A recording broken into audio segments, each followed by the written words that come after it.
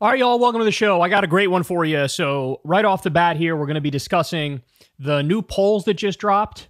And look, to put it simply, Kamala keeps skyrocketing. She keeps going up and up and up and up. So I'll give you those numbers. Then we'll get to Trump outdoes himself yet again and tells an insane lie about trans surgeries in school. I mean, what am I supposed to say? Jesus Christ. All right. Then we'll get to the Trump deli meat deregulation. Now the chickens are coming home to roost over that policy that Trump pursued. And we have people dying. People dying as a result of poisoned deli meat. And the reason it is poisoned is because we took away the referees.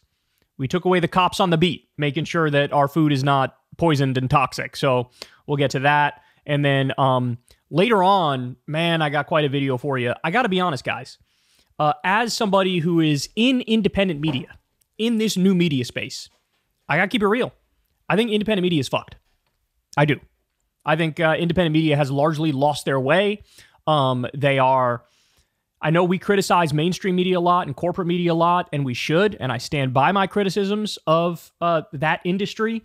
But let's be honest, independent media has their own problems, and they're honestly just as severe as mainstream media's problems. So I'll break that down for you a little bit later. And more. So everybody do me a big favor, subscribe, helps out massively, costs you nothing. And without any further ado, let's go ahead and dive into it. So let's start with this. So we got some new numbers about Kamala Harris and Tim Walz, and I got to break this down for you. So first, our boy Tim, here are his net favorables. He went in Minnesota from plus 15 to plus 19, just through the roof. People just like this guy. There's something about his vibe. They just fucking like him. And honestly, I got to keep it real. I don't even think it's necessarily because his record is so phenomenal. I don't know how many people know a lot about his record. I think he just gives off like down-to-earth vibes where people are like, yeah, I like that guy. He seems down to earth. But to the extent people do know about his policy record, I think the thing he's most known for is doing free school breakfast and free school lunch for kids. And that's going to make people like you. Okay, so he's plus 19 in Minnesota, plus 16 in Michigan, plus 14 in Wisconsin, plus 13 in Georgia, plus 13 in Nevada, plus 12 in Pennsylvania, plus 11 in New Mexico, plus 8 in Arizona, plus 8 in North Carolina, and plus 7 in Florida. By far, the most popular person in this race. If you look at the total scope, so you got Tim Walz, Kamala Harris, J.D. Vance, and Donald Trump. Tim Walz is by far the most popular person in this race. Okay, but I got more. So compare this to J.D. Vance. Look at this. Here's his net favorable polling average. This isn't state by state. This is the overall one, but you get the picture. On July 18th, Vance was underwater, minus 3.3 percentage points. By July 25th, he had dropped to 5.3 percentage points underwater. Then steadily declining all the way to late August, August 26th, he's down at minus 9.7%. So it depends on which poll you look at. In some polls, J.D. Vance is the most disliked person in this race. In fact, I'd go as far as to say most polls, he's the most disliked. But there are some where Trump is the most disliked in this race. But polar opposite here of Tim Walz. Okay, but we're just getting started. So a bunch of national polls came out. Look at this, guys. RMG poll.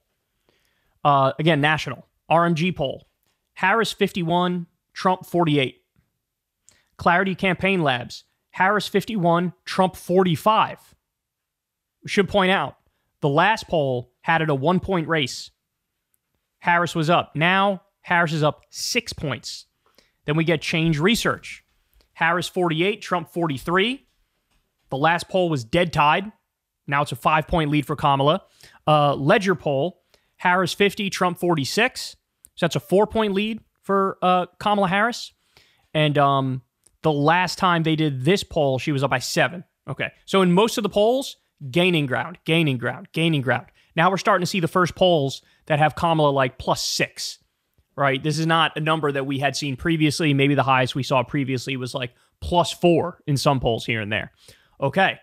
So again, that just came out the other day. More. Enthusiasm to vote in these various swing states. Let's walk through this here. Arizona, 88% of Democrats enthusiastic to vote. Republicans, 87% enthusiastic to vote. Basically a statistical tie. Nevada, 92% of Democrats are enthusiastic to vote. 82% are Republicans. 10-point lead for Democrats. Georgia, 88% of Democrats enthusiastic. 84% of Republicans enthusiastic. Democrats up 4 points.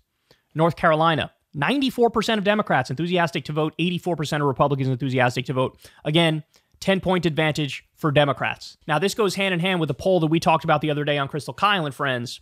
The overall voter enthusiasm, Democrats have pretty significantly. I don't remember the exact number. It was like 10 or 20 points, something like that. So Democrats are up now when it comes to enthusiasm. This is not something we've seen for a very, very long time. Then we get the latest ABC News Ipsos poll. Kamala Harris is now leading Trump by 6 points nationally among likely voters, 52 to 46. Guys, 6 points. This race is starting to get away from Trump, right? And the Democrat needs to win by like 3 points in the Electoral College in order to, 3 points nationally to win the Electoral College. So there's sort of like a built-in advantage for Republicans with the Electoral College system. At the moment, at least that's how it works in past few elections. But she's up 6. Okay. All right. Do I have any more for you? Yes, I do. Harris seen as more personally favorable and more qualified to be president. So favorability, we got Harris 46, Trump 33.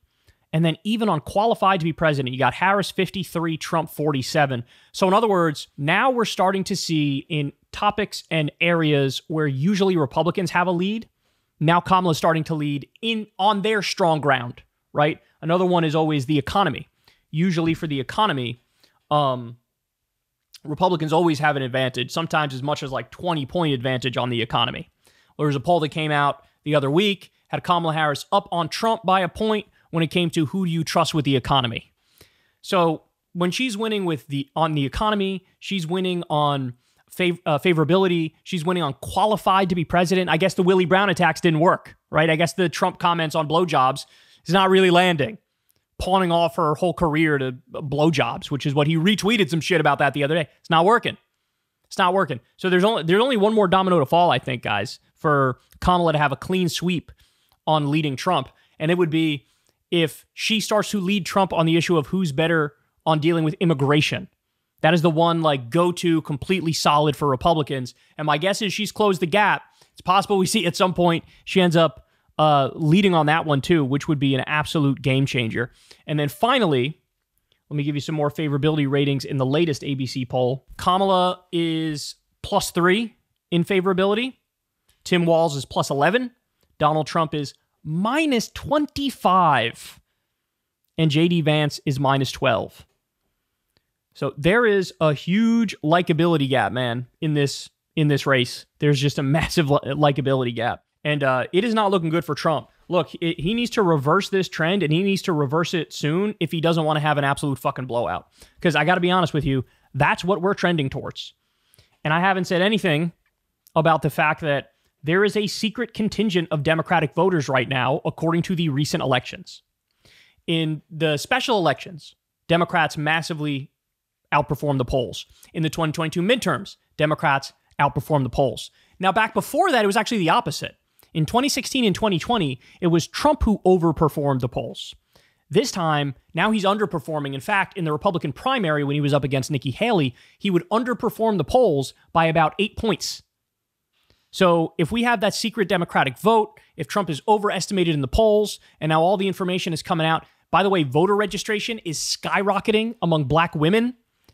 So all the signs are really not looking good for Trump. And now this is the first time we're having a conversation about polls where Kamala Harris is up 6 points. By the way, to put that in perspective for you, at this point before the 2012 election, Barack Obama was only up 1 percentage point on Mitt Romney. 1. And he ended up winning that race pretty comfortably. So there you have it. The big guy's in trouble. Hey, y'all, do me a favor and like and subscribe. It helps out big time in the algorithm. Click the bell as well for notifications when videos drop. And watch that video on screen right now. You know you want to.